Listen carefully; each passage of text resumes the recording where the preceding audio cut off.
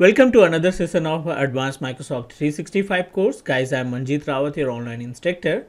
In previous class, we discussed about how we can manage mail trace, which is a part of mail flow. And today, I'm going to move ourselves to next topic, which is correlated to the mail flow as well.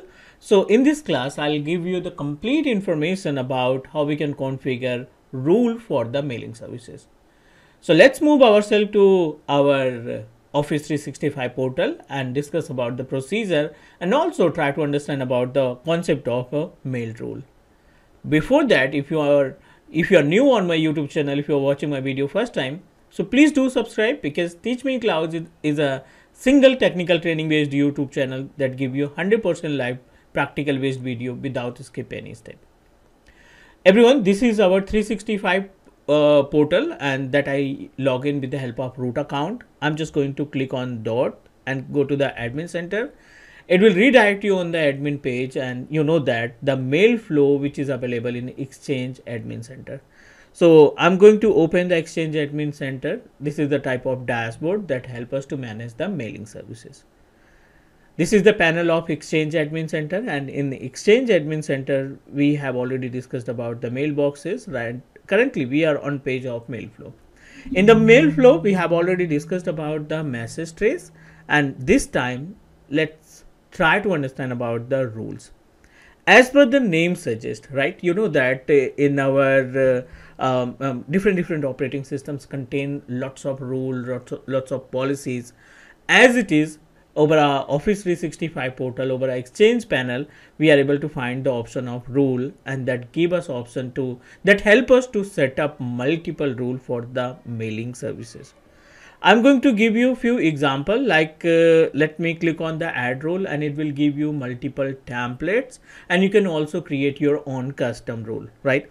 So n number of templates are also available, so you should know about the usage of these templates.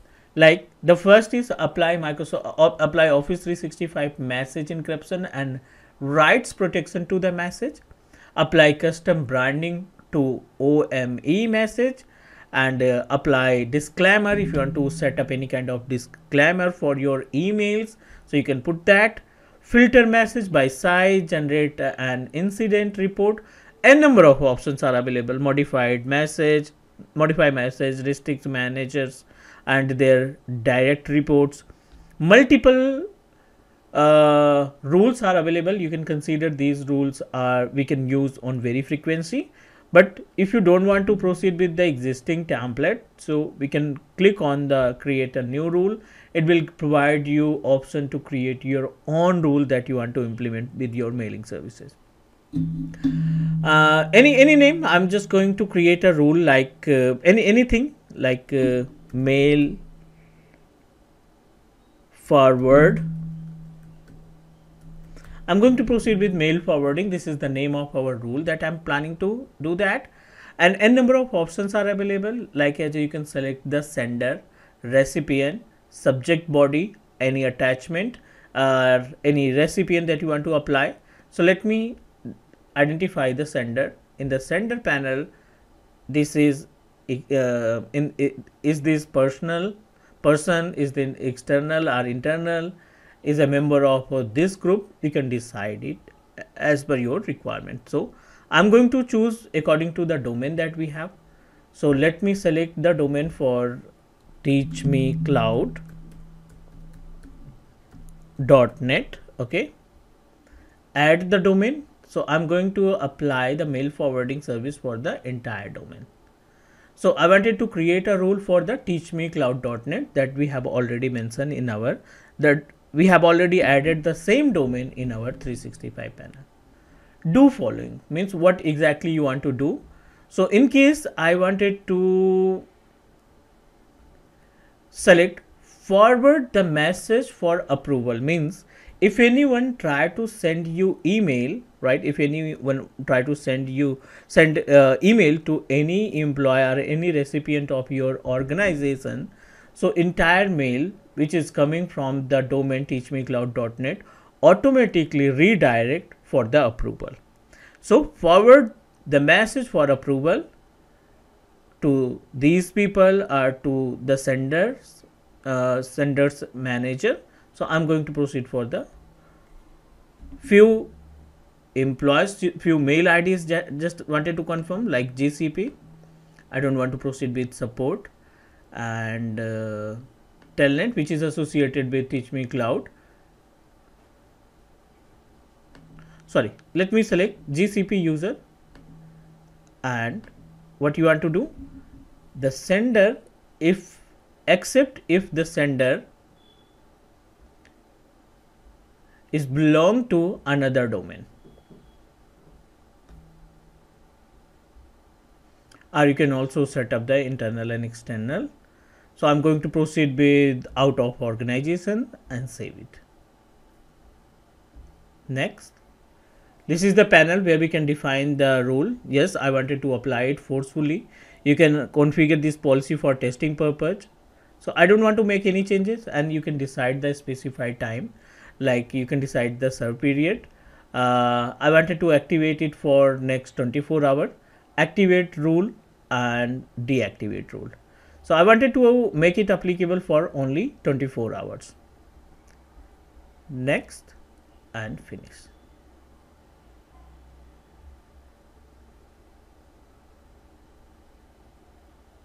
Then we successfully created a rule for our GCP user. Means if any GCP user try to send the email to another people, so your mail automatically forwarded for the approval.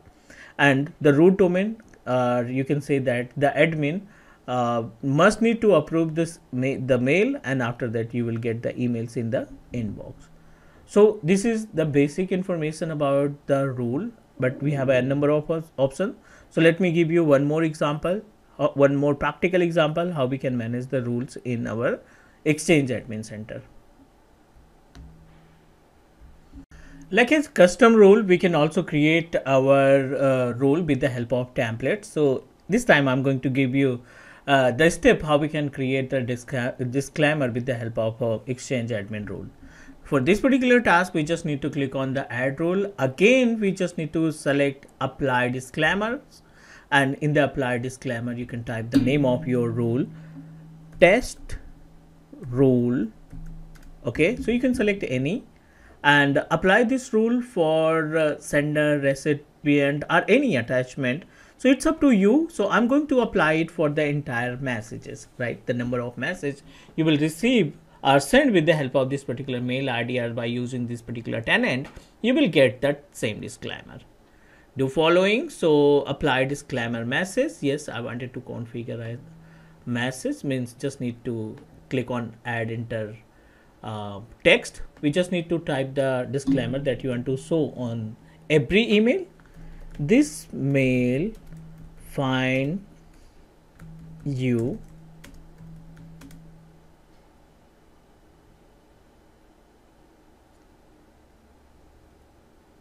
with good health. So anything you can type, it's up to you. And thanks for contacting me.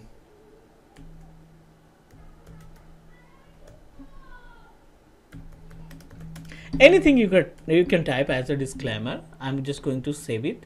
We successfully create a message for the disclaimer. No need to do anything, except I don't want to make any changes here. We just need to select for sender, select any name.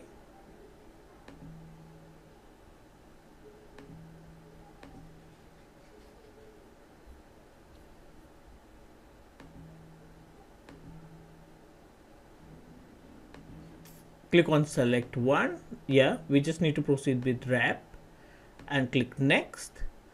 Enforce, because we want to apply this policy forcefully, so that's why I'm going to select the rule, the email ID, and send email to another recipient, and check you will find one disclaimer in our mailbox. So this is all about the rules of our mail flow. We'll connect in next session and discuss more about the another option like remote domain, accepted domain, and connectors. Thank you guys. Take care. Bye bye. And do subscribe here on Teach Me Cloud YouTube channel. Bye.